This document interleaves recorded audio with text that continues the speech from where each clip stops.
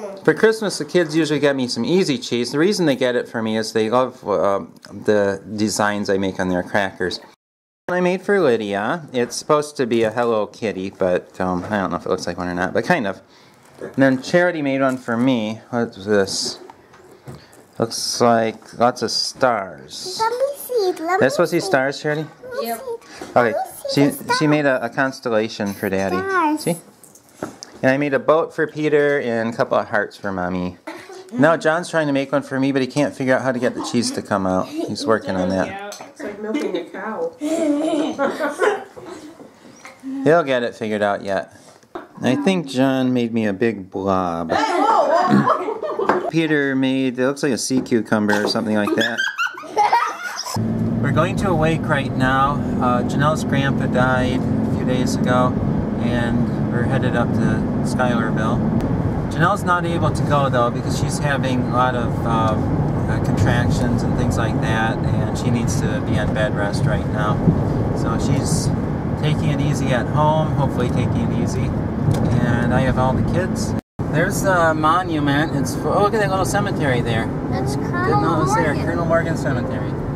The monument is for to remember the battles of Saratoga. And Schuylerville built this monument. You're supposed to be able to see all the battlefields from up at the top. We are here. We found it. Well, we decided to get out and look around. And there's the monument. I don't know what this place is, but there's a little sign. Let's go check it out. Prospect Hill Cemetery Vault. This vault was constructed in 1873 as a capstone over the door shows. Although you can barely read it. It was used as a holding place for caskets until the weather would permit burial in the spring. The severe winters here in the northeast prevented the caretakers from digging the graves until spring. The digging was done by hand for $1 a grave. Does anyone want to get digging? There's the monument. That's really tall. Something interesting, there are 3 statues on the monument. And I'll walk around and show them to you. And there's the other one, and I believe John says that he thinks that's General Philip Schuyler. And this one, John thinks is Thaddeus Kosciuszko, or something. I think that's how you pronounce it. And as you can see, it was made in 1877 to remember the Battle of Saratoga. And then on the other side, there is nobody. And there's actually a reason for that. It was supposed to be Benedict Arnold, but because Benedict Arnold was one of the heroes of the Battle of Saratoga, but since he was a traitor, they put a spot for him, but they left it empty. There's a cannon. I think this is real.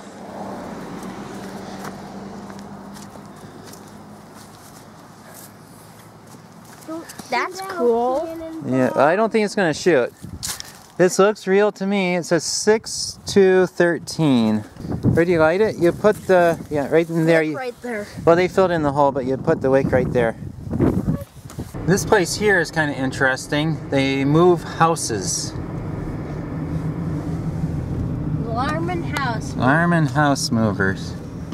And I thought about doing that before as a job, but I never did, of course. They have all kinds of I-beams over there to put under the houses. And there are trucks to move the houses. There's a little sundog over there. I think that's what you call it. It looks like a tiny little rainbow. We're finally ready to put the polyurethane down on the floor, and I actually found it. Down the basement, we did a floor, oh, maybe a couple years ago. So I still have that. I haven't checked to see if it's still in good shape, but... And the most amazing thing, we found our thing to apply it with, and we even found the little fleece thing that goes on it. Since this is the hallway to the boys' room, and yes, we did hang that up to keep dust out, we are going to have to move all the boys' stuff out that they're going to need for the next few days. We're finally ready to go after about 3 weeks. We got the paintbrush ready, the paint holder ready, and the stuff is white, but it's clear when it dries on there, so it should be okay. And we're ready to go. I did the part they needed to do with the paintbrush, and now I have this thing. Oh, looking pretty good. Looks a lot better than it was. I get around the corner here.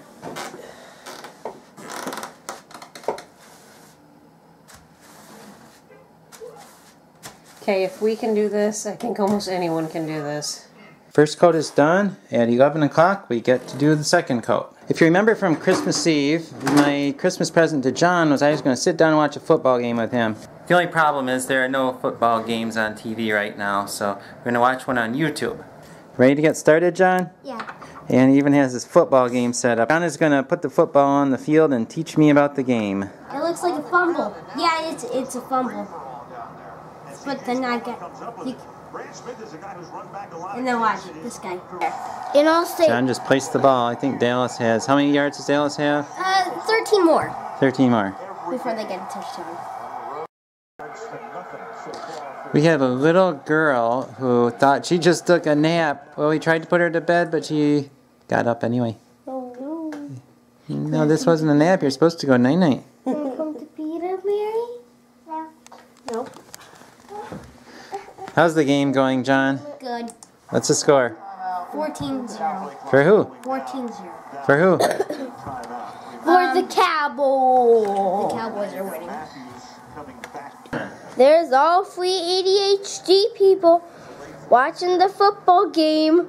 I did it. I sat down for the first time in my life and watched a football game for an entire half. It is bedtime though, so John's going to bed. The most I've ever watched a football game is a couple minutes on TV. I have watched a lot of football games in person, like high school football games. The first half is done and the kids are going to bed. I'll have to watch the second half probably tomorrow. About time for Mary to go night-night, but before we do, Mary likes lots of Marys. We'll show you lots of Marys.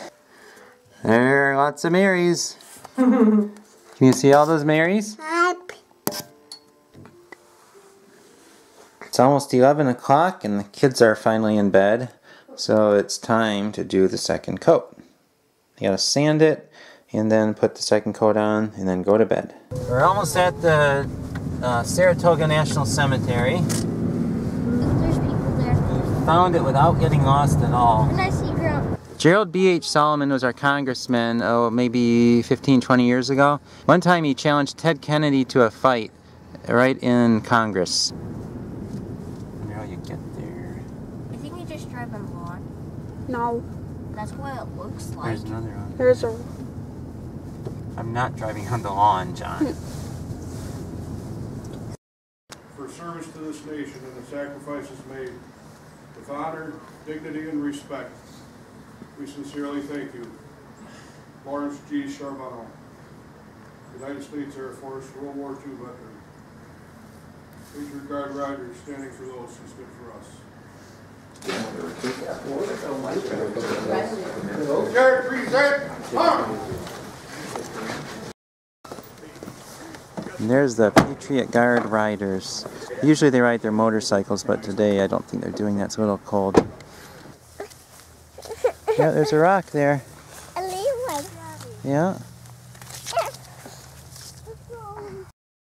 We need to get a video of the digger over there. This guy must have been a bugle player. Grandpa's getting flowers for the kiddos. There's one for Mary. This is for you. Yeah. Now Peter's making a statement here. He's got a gun shell with a flower in it. Look at he got one. Yeah. Cool. John too. And there, Grandpa and Grandma.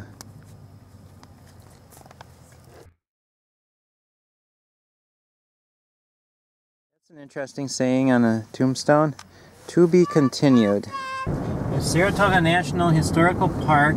And there's And then right up there on top of that hill, slow down here, there's some, you can see the white post. And that's where a battle was fought for the American Revolution. This is Saratoga National Battlefield. And there's the cannon. And they kept a lookout over the Hudson River right up from there. They shot cannons at the boats that tried to get past. Did any boats actually try to get past or not? No, that's actually the Great Redoubt of the British. Not. And right over there, you can see the Hudson River. Over there. It's through the trees. There's a sod farm right here.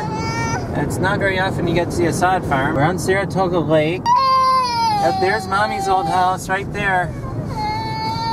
Except it didn't look like that when Mommy lived there.